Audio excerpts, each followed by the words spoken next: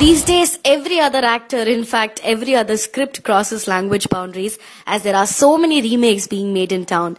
Well, we know Ek Deewana Tha is going to be the Bollywood debut of British model Amy Jackson. But that's not it. A pretty actress who's the hottest star in South is also making her grand entry. And the lady is Samantha Ruth Prabhu. Well, Samantha has been a lucky mascot for director Gautam Menon as she's been seen in almost all of his latest flicks. And she's apparently playing the same role that she played in the Tamil version of Ek Deewana Tha. Even if it's a cameo, we know Sam will go great heights with it. So here's wishing the gorgeous Samantha a great career in B-Town.